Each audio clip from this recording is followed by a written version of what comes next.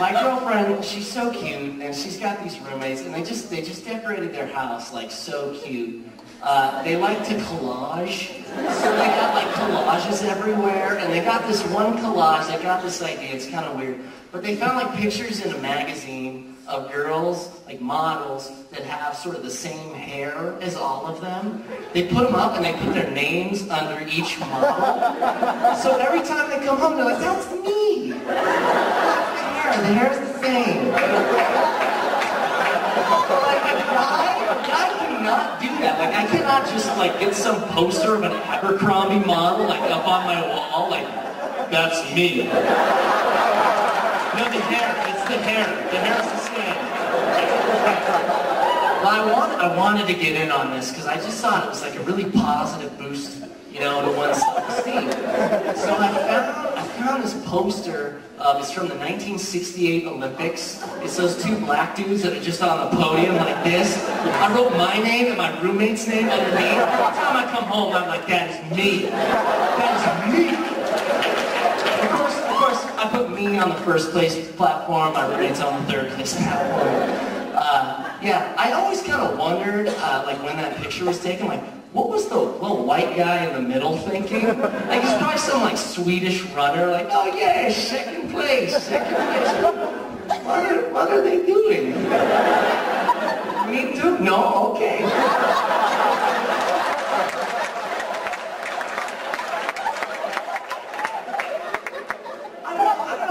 People with Swedish accents, or really any accent, I don't know how they kind of like talk sexy to each other.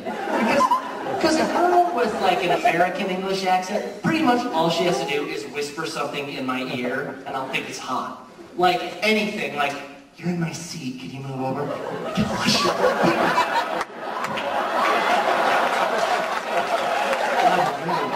I'm in love. But I mean, some Swedish girls can be like, do you want to see me naked? No! Gross!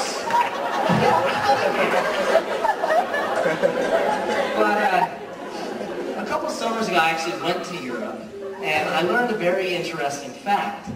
In Europe, the country names, they're not what we think they are. Okay? Did you know that? I went to Italy, they don't call it Italy, they call it Italia. I went to Spain, they don't call it Spain, it's España.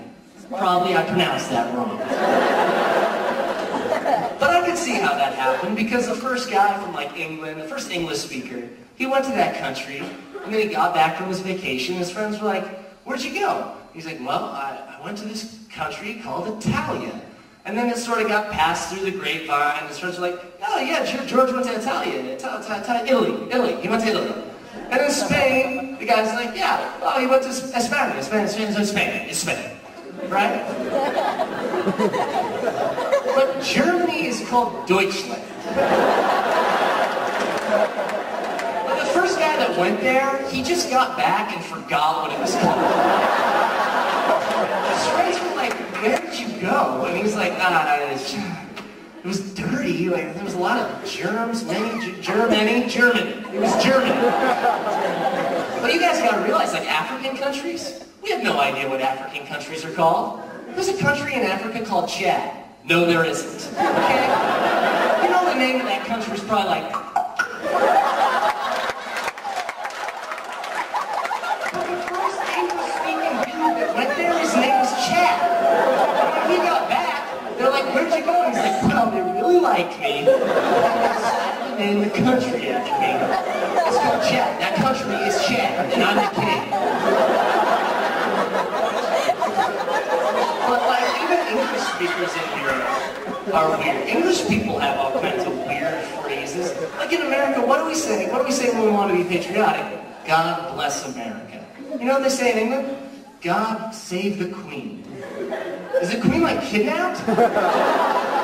What's wrong with the Queen? I mean, I know her family's messed up, but like she lives in a palace. Save her from what? Old age? I think she's okay. But Americans, we have our own little quirks with the way we pronounce stuff too. And I know this because I used to work in a coffee shop, and we used to have this little old lady that used to come in, and I know that coffee drink names are all Italian, but I think we're all pretty much familiar with coffee drink names where we can say it correctly at this point. But this little old woman, every day she would come in and she'd, can I get a chai latte? Chai latte, come on. But then on the other end of the spectrum, I'd have this lady that would come in, she thought she was all cultured, so she'd try to order it like an authentic Italian, like, yes, can I have an espresso? Like, come on, like, there's like a range of ways you can say it, like, don't say it the dumb way, like, can I get an espresso? Like, don't, you're not Italian, don't say it espresso. Like, the worst way that Americans do that is like Mexican food restaurants, and my dad is the worst. Like, not even a Mexican food restaurant, he'll be at like Taco Bell. Well, start me off with Pepsi. And, you guys have a value meals that come with a toy? Alright, well, I think I'd like to get a chiquita. And, top it off with a tostada. And, perhaps a burrito. Thanks. Thank you.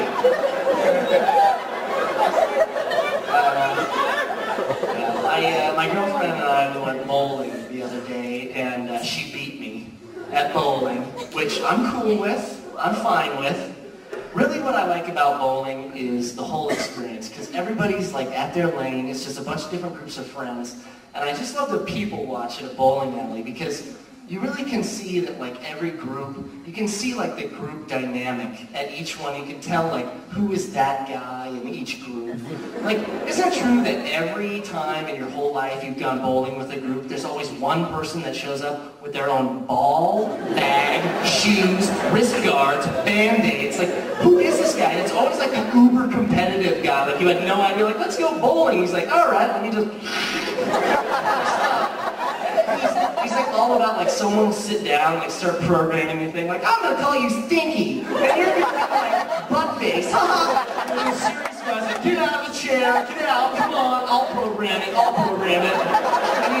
it's always that guy that's like really into bowling etiquette too, like he'll get up on the lane, like he's gotta use a little blower, he gets his ball, gets up, like sets up really. And then like someone will come up on the lane next to him and he's like, oh, you wait until I bowl. That's the bowling etiquette. But in the same group, there's always like that girl that has no desire to be there whatsoever.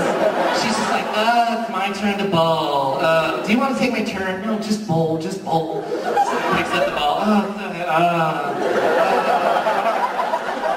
Rolls it down the aisle, and it goes like 2 inches before it's in the gutter, and it takes another 3 days until it gets down here. And she just watched that, I didn't mind her touch that, I don't want to do it. Then there's like a guy in every group that's like me, like how I bowl, which is, I'm not good, but I want to save face. So it's like trying to take it seriously, but almost every time going and bowling and knocking down 3 pins. And then, this is like the most honest moment you'll ever see on a human being's face when they turn around after bowling like that. They're just like...